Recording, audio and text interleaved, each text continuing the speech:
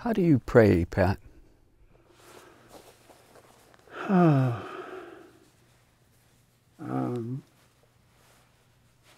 Gosh. I didn't mean to stump you. Anyway,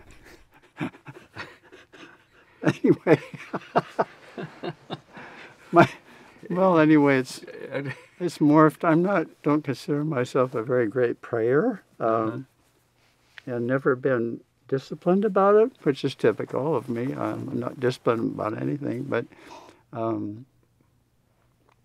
lately it's getting simpler. It's just, and I guess all along, even before I entered the Jesuits, I used to just sit and nobody else, none of my buddies did that, but I'd sit in there before ball games and stuff and just look at the tabernacle, and I could feel him.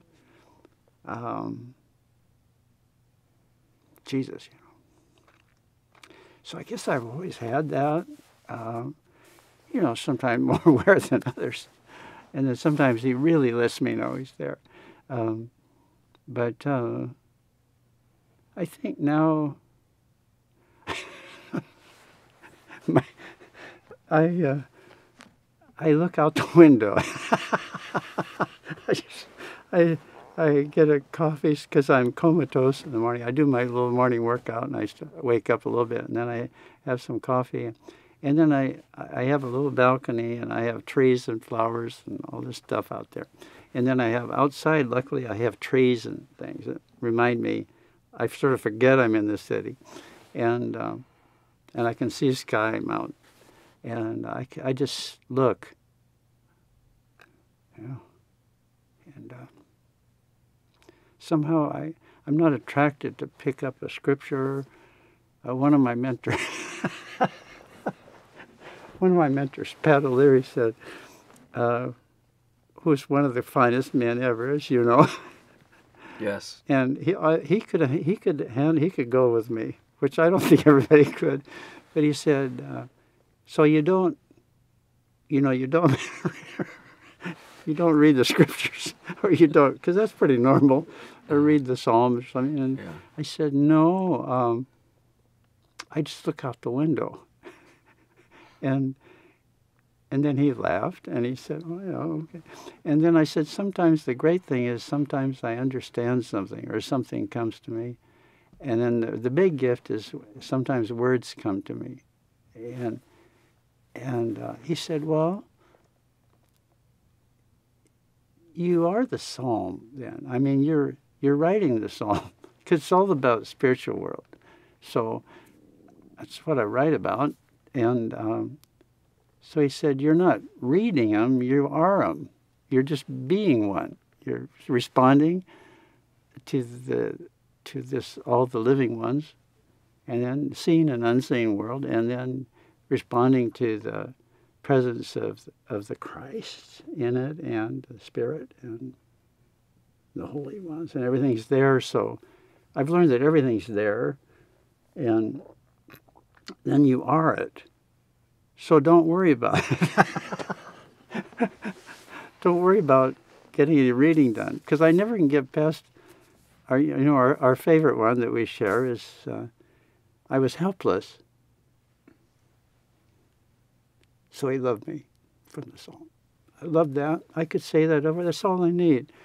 And then the other one is, you know me. Another song. You know me. You know when I sit and stand. You know when I fall down. Even if I fled to the edge of the sea, you'd be there, holding me. I don't need anything else. I just don't. I don't know what else there is. It's just beautiful. And the words that are given to you, would you at times use those in writing or in a talk that you're going to give? Yeah, they show up. And I think the Spirit, I can't generate them. He just gives me the opening line. Or he gives me a couple of lines. Sometimes I wake up with them. And I said, well, I'm given these words for some reason. First of all, I enjoy trying to write them, follow the lead. And then sometimes I go on for a bit. And then never very long. And then it does show up. sometimes then somebody will ask me to talk, or I'm working on another book, so very slowly, but eventually, and then I can share that with them. It's like from my heart. And it's all an appreciation of the folks, mainly, and their spiritual way. Is that what your books are about? I mentioned two books in the introduction that you've written. Could you just say a little bit about those books? What are those books about? They came to me. I'm always supposed to be doing something else in my life, and then I do something different. And I was supposed to be making a 30-day retreat, and I started having this book, and it just started coming, and I thought, oh God, well, I'm supposed to be doing something else here, some kind of a meditation or something, but these words are just flowing, and so I started writing them, and then I went to Joe Conwell's, my spiritual father, and I said, I sort of feel guilty, but I'm getting all this, it's all coming to me, and it was all about the spirituality of the plateau, where I was staying there because I was Colville Res my early days, and the sayings and teachings, and then how it fits together with our way of looking at things through the sacraments, and our way of praying, and how does it all go together? Well, it's all coming, and it's just given to me. And then he said, well, go ahead. Go ahead. Just write, Were you in the Jesuit part of our formation called tertianship at that time? Yeah, the last formation is their last shot at me. Okay. Trying to straighten me up. And it's, a lot of meditations and quiet. And, well, then I just started. But he knew that by then already, I'd only been with the people 4 years, 5 years, or 6, about 5 years then. He already knew I was obsessed with Indians. They were all I ever thought about was the people, and even being separated them for that amount of time was just hell for me. I wanted to get back because I knew my people stuff was going on. That was part of the struggle of my retreat, and just drives me crazy if I can't be with them, especially when it's horrible things are happening sometimes. And he was wise enough. And other guys went on, to learning experiments, and these are all university guys, and for the most part, some were in white parishes, but they were. And I said, Joe, I do this all the time. That's my life. That's not an experiment for me. He said, I know. Yeah, I said, but could I just do the book? Wow. And he said, yeah, do the book. Yeah. And that was the book Beginnings? Yeah. No, that one was Finding a Way Home. Okay. And the spirituality of the plateau, Native peoples, and the Catholic. And it was meant to be like a catechism for the young. Because when I went to the res, I realized all the catechisms act as if these people had no spiritual history. Just the advent of the black robes onward, and then learning the Catholic stuff. So everything's that way. The black robes being the Jesuits. The term Jesuits for the Jesuits in the Northwest, who really had their place with the people. But what about, the 12,000 years before that, where their whole spirituality was being passed down and refined, and you could only pick it up gradually from the teachings. I'm not an anthropologist or historian. I'm not that disciplined. And I learned everything just sitting with elders, having tea, and I can't ask them questions because they won't say anything. But if I'm sitting there and they look at me and they think, well, he probably wants to know something, and then they'll help me. They'll say something, and then I can't ask any more questions. But so I get it. I got it gradually. I didn't ever read history or anthropology or ethnology. I learned it purely straight on first, and it's still the same for me. I learn everything straight on. Yeah. It has to come from them. Could you say a little bit more about how the Jesuits' relationships with the indigenous communities maybe has changed over time, and how the Jesuits understand what it is, you know, what that relationship is and what they're doing maybe has changed. Yes. The Jesuits came from Europe because they were getting thrown out of Europe, and they were going all over the world.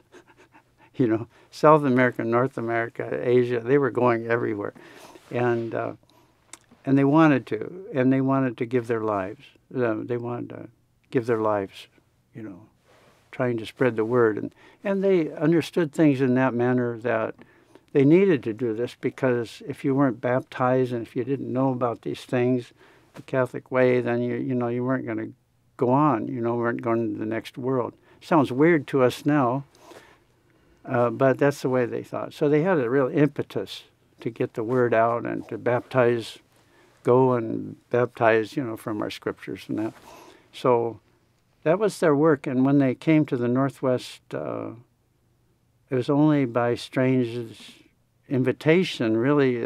They came to St. Louis, and after St. Louis frontier, like, oh my God, there's still so much country left. And the 3-4 delegations of Nimipu and Flathead, interior Salish, came to they said, we want you to come, because they'd heard about black robes from the Mohawk traders that came through.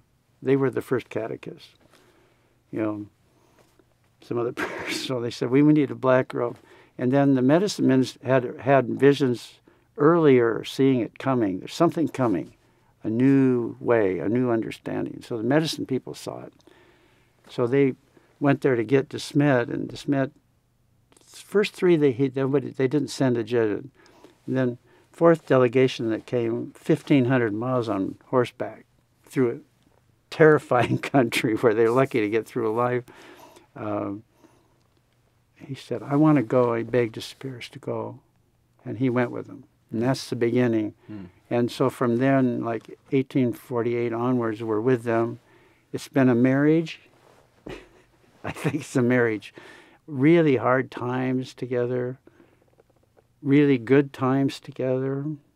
Going through very difficult, very hard times from that time onward, because their goal, their dream was to be like the Paraguayan reductions, to create a buffer, because they knew what was coming. The folks hadn't met, they'd met a few trappers or something, but they didn't know what was coming. They couldn't. And their idea was to form a line of defense, and so they'd be more resistant to that. But there wasn't time. But that's why they founded the schools, founded Gonzaga U. It was for Native people. And they thought education is the buffer, to help them push back. And where would these early Jesuits in the mid-19th century have been from? Were they, where was DeSmet from? They were from France and Italy, Belgium, mainly, mainly those countries.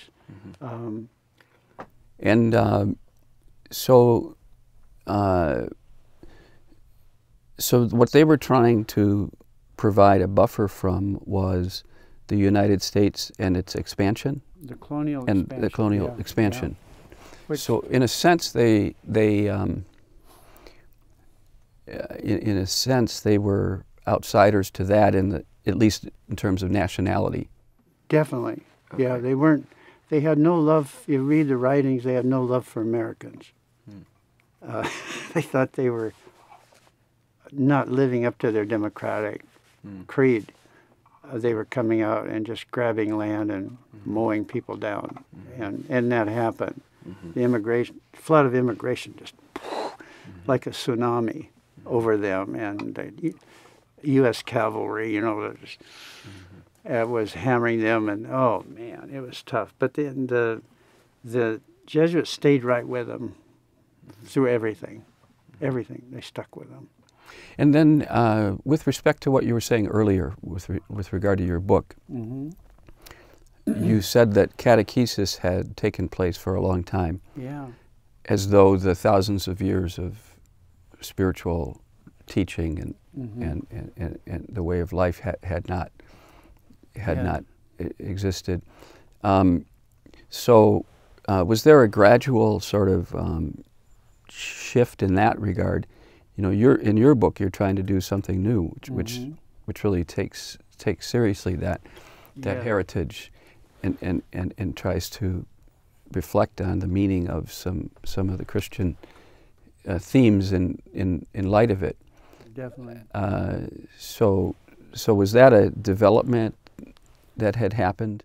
I think certainly I was taught first by my mom in that regard, and my father too, that you got to try to reach out of your just narrow confines of thinking, and people, there's so many other spiritual ways and things to learn, and so I got it from the time I was young, but it was part of me, and I studied, when I was in theology, I wanted to go to India.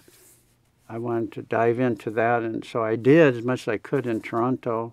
But that was all learning for me of encountering another spiritual way of life, and really encountering it and learning it, you know, learning as best you can. And so without my knowing it, it was preparing me for when I went to Nespelem. I was there as a learner, not a teacher, though they let me do things because I'm a priest. But it took, after 8 years, I remember I was giving a talk to some of the young high school grads, which is always a challenging thing. And like they look at you like, you know, what's he going to say? And I remember in that one, for the first time, I felt I was talking like I made sense to them, because I was talking out of their own teachings, not mine, but the ones that came down through their grandparents, all the main teachings. And I started to feel more comfortable. But that's a long process, a long process. And I think it's just kept evolving.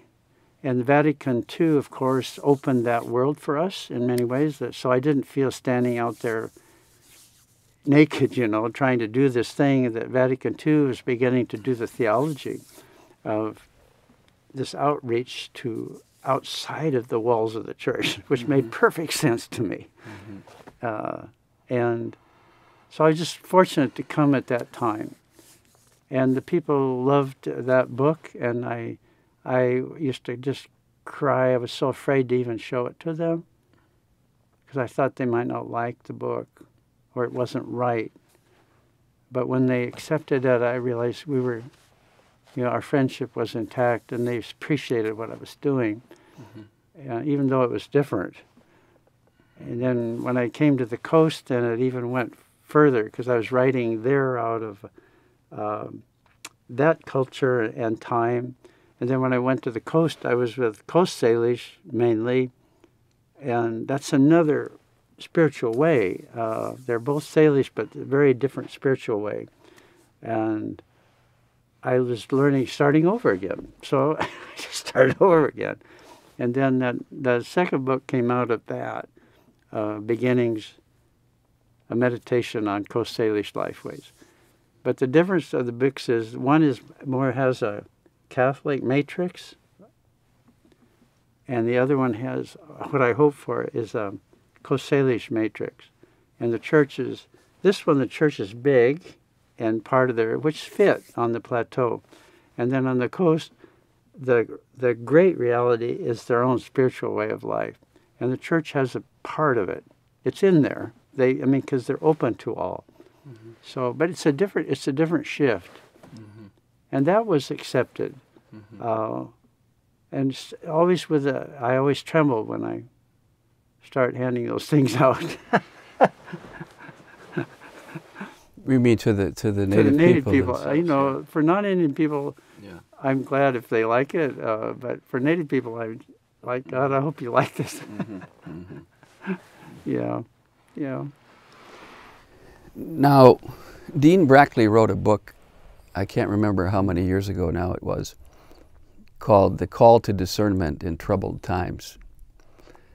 And I was thinking, boy, he missed the troubled times by about 10, 15 years. Yeah. I'm thinking of the times that we're living in now. Yes. You know? Yes. Troubled times in the country, in the world, in the Catholic Church. Yes. A lot of things could be categorized under the heading of crisis. You know, the environmental crisis, refugee, immigration crises, Yes. wealth inequality. Yes. And then just last week, the president, family comes from Germany, told 4 freshman U.S. Congresswomen of color to go back home, you know, to their countries. Of course, 3 of them were born here, and one became a citizen, I think, when she was 12. So troubled times. I think as we speak, Robert Mueller is testifying before Congress. Yes. I was watching a little bit of that earlier this morning. Oh. And you can see the hardening of political stances and divisions. So I'm just wondering, you mentioned earlier, you know,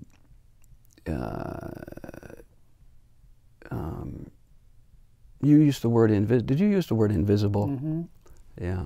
But like the guys naked men on the streets, maybe. Yeah, or yeah. Yeah. I was thinking, I was. Thank you for asking me to celebrate the Mass at Chief Seattle Club this Sunday while you were at the Kateri conference. Yeah. But you know, the readings were about hospitality for this past Sunday. Abraham being hospitable to the 3 figures that came, and then the story of Martha and Mary, and Mary sitting at Jesus' feet. Jesus is a guest there. Yeah. And so I was thinking, you know, as I was praying over those readings, I knew I would be with the people at the Chief Seattle Club. Yes. The Native American people. Gosh, how absurd it must, a lot of this must sound to them, especially a European telling people of color to go back home. Yes. But we don't, at least as far as I can tell in the things that I read in mainstream media or even Catholic media, that perspective of the Native peoples, Indigenous peoples, on what's going on, doesn't seem to, people don't write about it, or people don't. So I'm just wondering, you know, what do you think might be 1 or 2 of the more important things that the Native life ways, the Native ways of being in the world might have to teach us today? Well, it's a very, I really appreciate the question, because it leads to something fundamentally sad and disappointing, tragic. I need sometimes to be culturally specific, which is, I can't generalize, but generally, as we all know, it's been bad. It's been bad from the time the Pilgrims set foot, and it's been bad since the time the Spanish set foot on these lands which they claimed as their own, as they just claimed them as their own. This is all for us. And so the original people, and this goes right across both North and South, what happens immediately is they succumb to bugs they've never dealt with their whole lives. And so you can lose 80% of your population, and sometimes 100%. And in the Northwest, it was at least 80. So that's the first thing that happens. So they're weakened by an enemy, little bugs that their body cannot withstand. You know, smallpox, influenza, all these things, all the stuff the Europeans had. So that's number 1 that happens. And then comes the sword, and comes the aggression, and just gradual taking of everything. So it starts like for in America, you know, it starts on the East Coast, and they start taking and pushing. So gradually you just simply kill them or tolerate them a little bit, but eventually you push them. So they're pushed westward all the time. Then they bump into the next tribes. So they're all being pushed, is the American dream of manifest destiny is being acted out with scriptural authority. Here we go. And this is the new promised land for these Europeans who were desperate themselves. They came from desperate circumstances. And they were denuding the land, all the forests, and they were just taking everything and moving the people. So, you know, they gradually move them out of the, you know, the southeast and east. And there's remnants of people still there today, and they show up, you know, like Penobscot and all these tribes that were on the east. But, you know, it was just devastating. And pretty soon they were tolerated. You can, as Thurgood, the Marshal, the Supreme Court Justice, you know, you can have your land right now, but then eventually we own it. You know, you'll have to give up title. And so the whole concept of owning land was foreign, and these are just places where you lived and shared. So it just went right across the country, the same death, sword, immigration. It's destroying everything. And the miners were coming.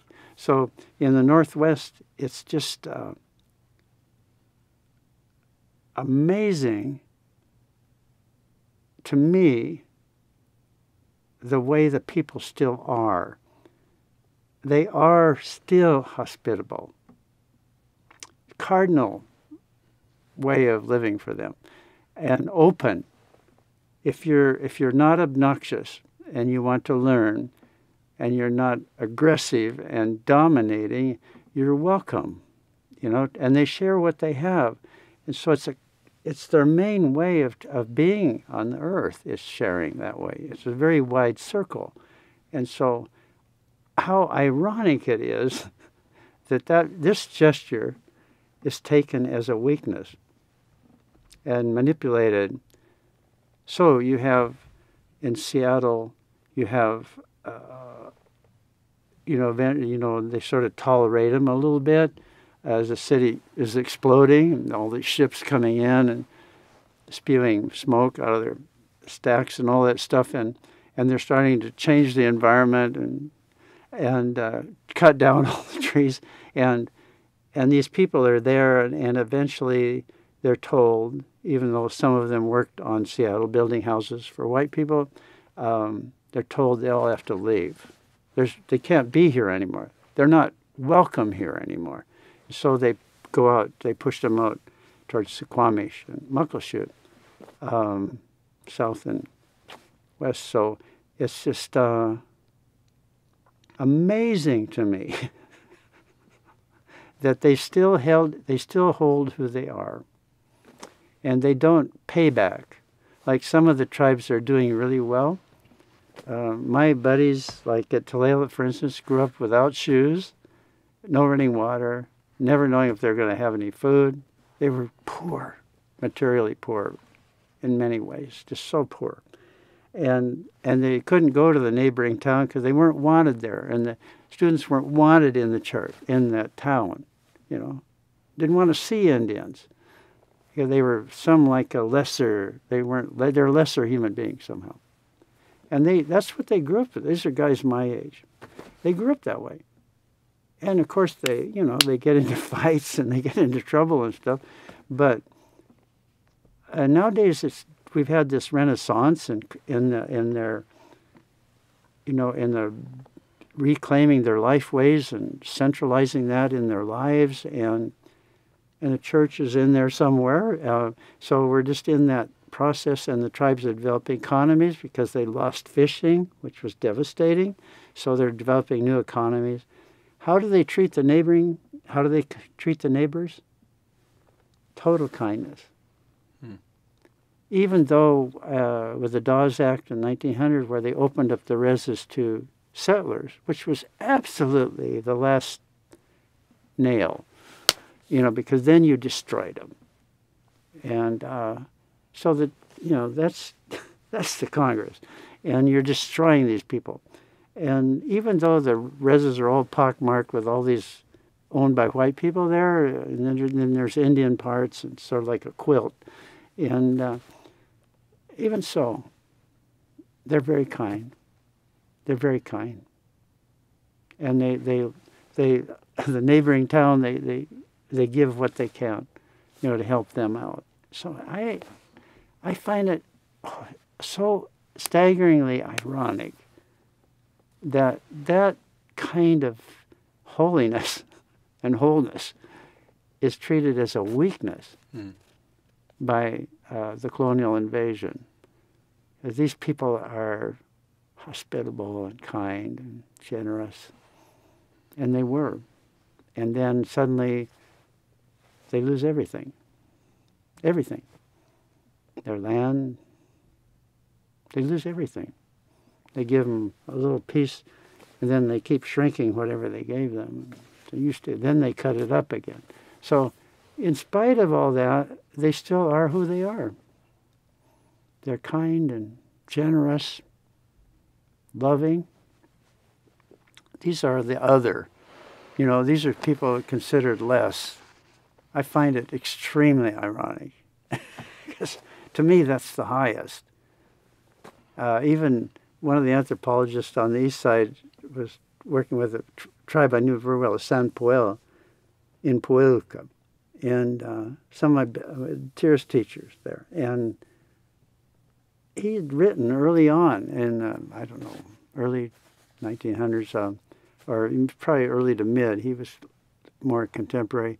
He said, I have never seen, the more I study the culture, I've never seen a culture this magnificent.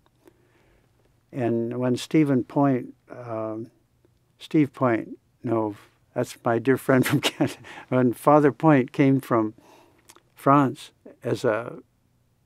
he's a magnificently educated man. He painted pictures. He did all the great guy.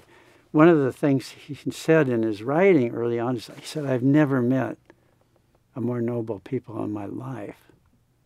Because he recognized what they had. And he was there early enough before it, it was just totally wiped, tried to be eliminated by so many forces. So very, very difficult.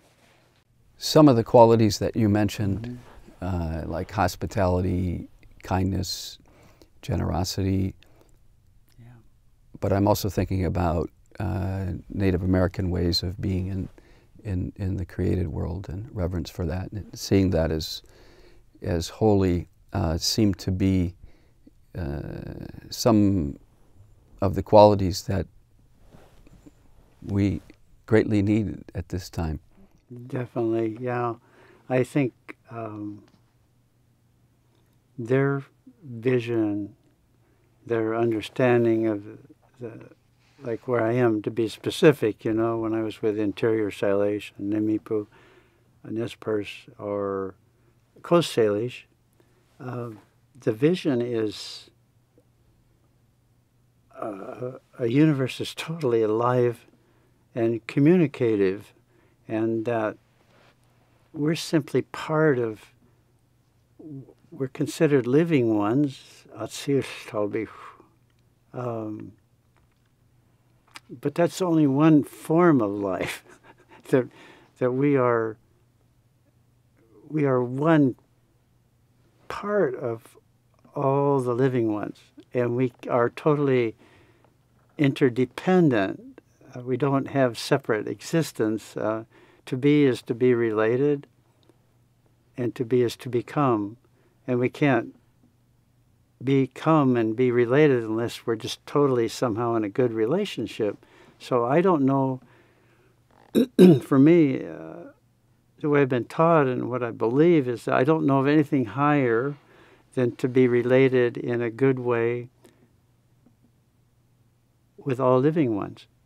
And that includes the water, the mountains, the cedars, all the animals, the fish, the whole created world is alive, and each second is being born and held by love.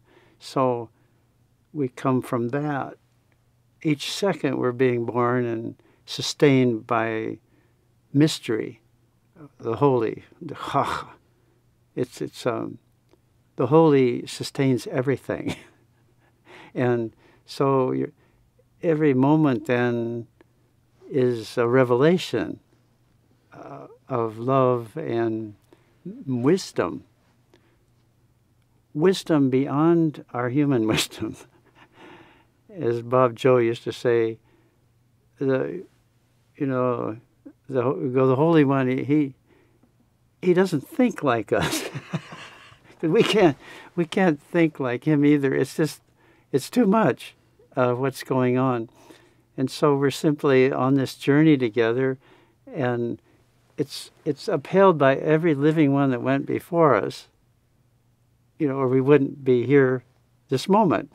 And our life unfolds as it unfolds. And the main thing is to walk in a sacred way on the earth together. I don't know of anything higher than that, because living in that manner, it creates harmony and joy for all living ones, and concern and care, and always with full consciousness of the world unseen, which is totally alive also. So it's so beautiful in the Coast Salish way, the way they acknowledge nobility and goodness. And if you're standing up and speaking and they want to acknowledge you, as you've said something meaningful or good, they'll just raise their arms to you. Or they'll acknowledge your song, your word, your song, the way you carry yourself in the world. So it's like this. But it's also acknowledging all that you've come from, all the living ones that have made this moment possible, and then the ones who await you. So the beloved are with us. So, it's an acknowledgement of it all at once, and the holy, the mystery, the creator, what is unnameable, really, that holds it all together each second. So to live in this manner, I think, is the highest of all. And I know of no higher value or meaning than that in my life. And that's what they have tried to teach me, the folks. We have titles and status and honors and all that. We just think that's so nice and important. And it sort of works.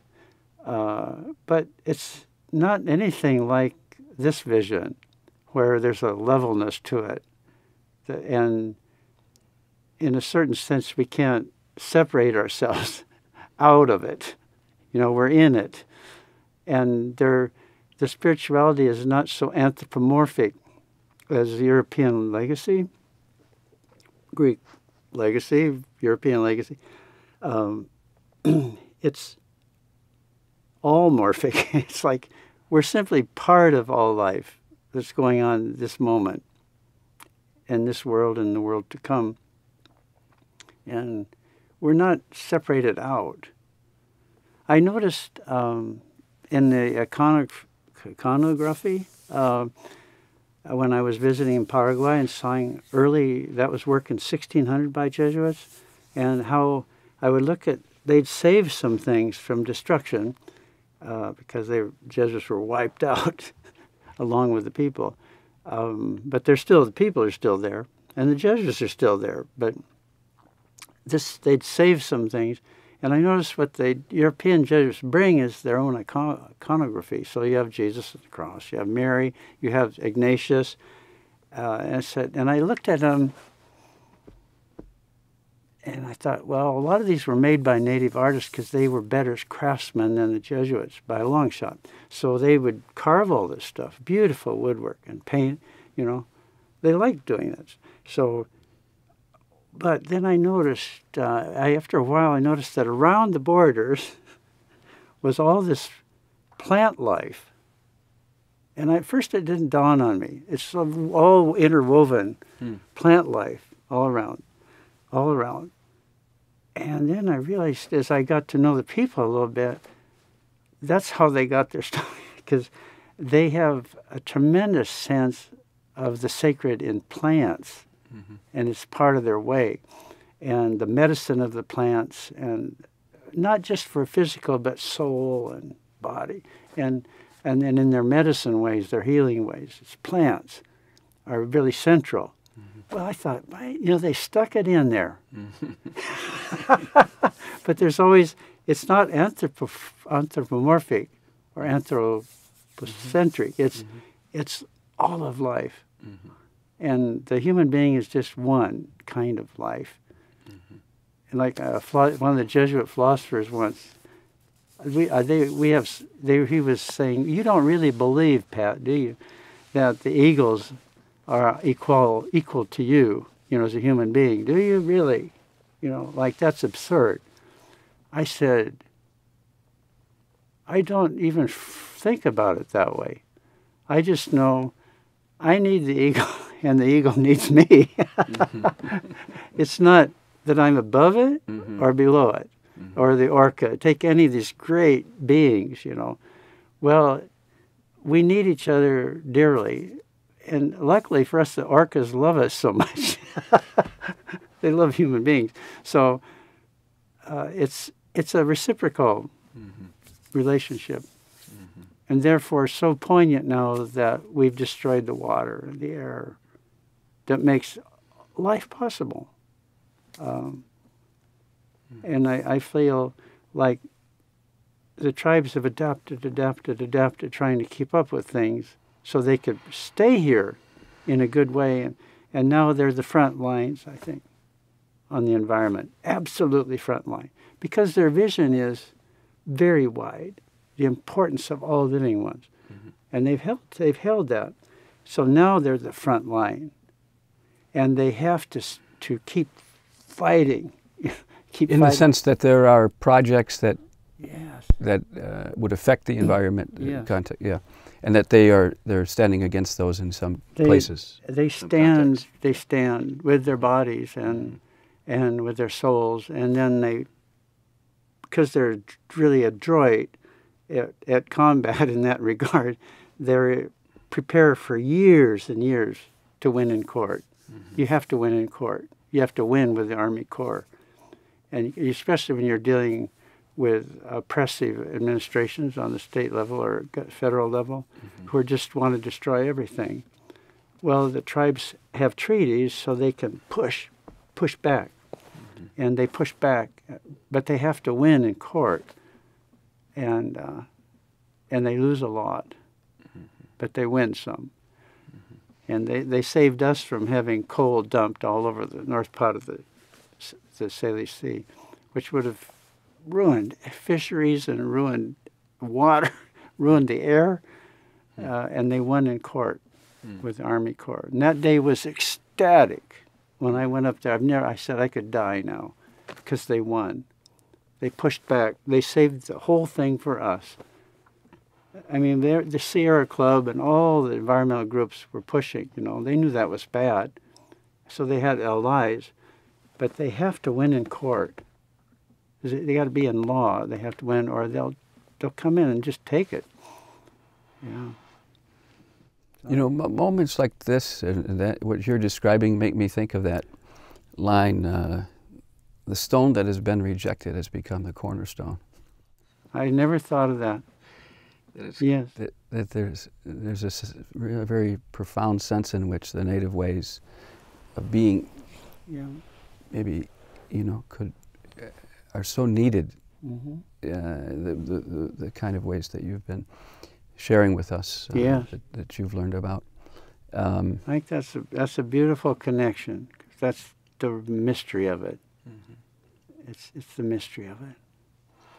Yeah. So could you say something about how the Indigenous Peoples Institute here at Seattle University got started? Well, when I got here, I wanted to look for Indigenous students here because I was lonely.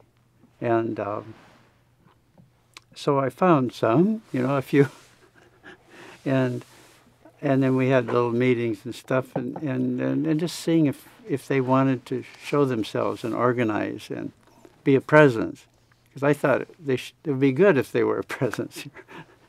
And they hadn't been organizing like that. The native students that were here were just part of the very multicultural setup here.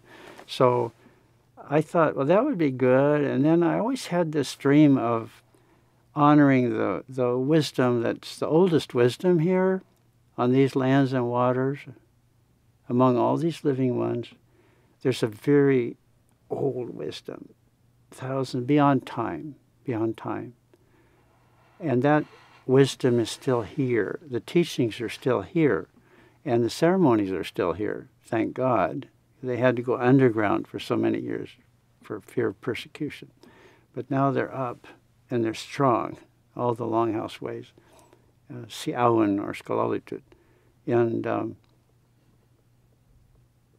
thought, why? So we honor all the other spiritual ways here very well at the university, which I'm extremely proud of at this university. What about their presence, their teachings, and what they're doing now in the world, the original people from here? And we just, it was a thought. And then marvelous benefactor, Steve and Tricia Traynor, in their living room one night, they said, you keep talking about that all the time, about wanting them on an equal, honored presence here, their teachings, their wisdom. And I said, yeah, I guess I do. And they said, do you really want to work on that? So I said, well, yeah, I would. And so they said, well, we'll back you. We'll back you with a big grant if you want to work on that.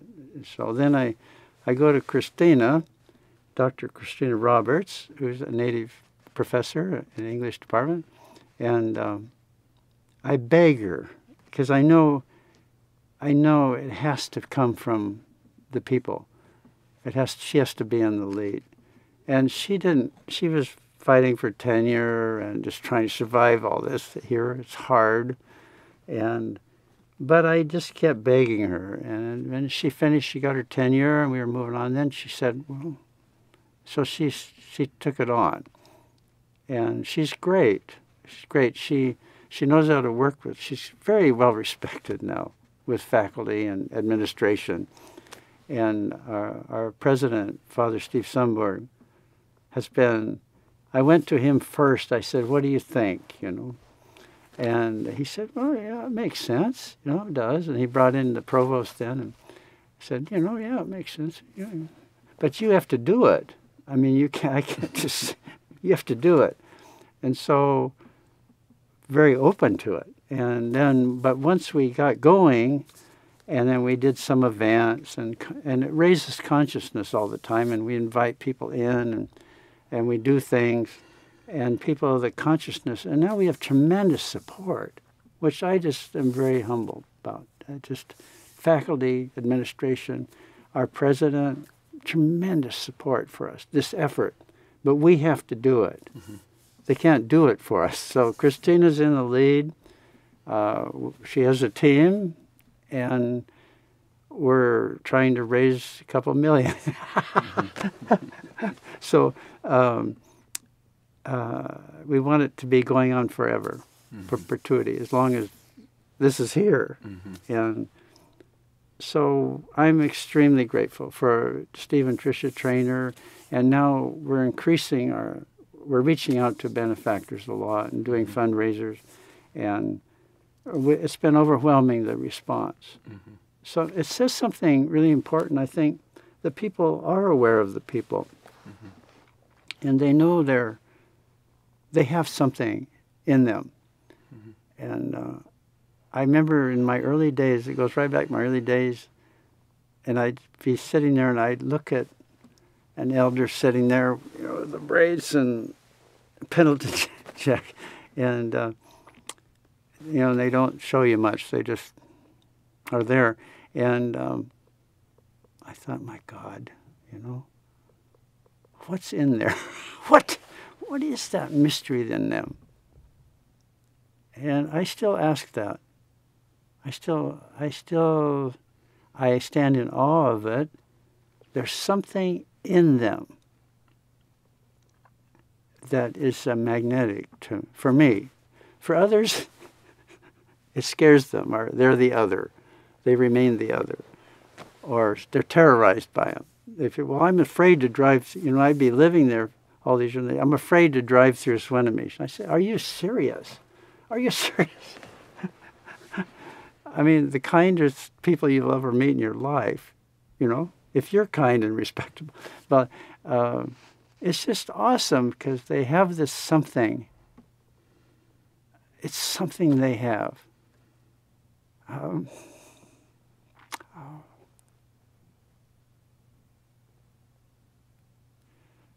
More precious than anything.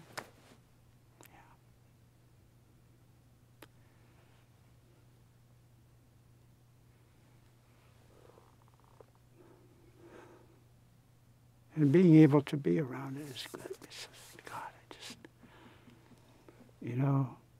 to be with them is the highest honor. And that can be the res, it can be the streets. It's the highest. They're here. They're here. And they're here to stay. They tried to erase them. But they couldn't do it. And they still like to. They can't do it. They have endurance. Daryl Hilaire from Lummi says it's the spirit of our ancestors. Indomitable spirit. That's probably as close as you might get to this mystery. And like you had mentioned before, it's so odd because they're so persecuted and ignored and vilified and ridiculed. God, what they've been through. And yet, they're here. Yeah. And getting stronger. Yeah. Well, Pat, thank you so much for sharing with us, as you always do, from your heart, and sharing with us the ways that the people that you've come to love and who love you have changed you, and the wisdom that they offer for our time. Thank you for your life and your vocation. And maybe mostly thank you for your friendship. Yeah. Love you, brother. Love you, bro. And thank you. Thank you for your kindness and your great questions and being willing to go through this. And being willing to do this. And I just pray that our conversation will inspire somebody in a good way. And help the people somehow. And it's a big honor to be here with you. Yeah. Amen. Big time.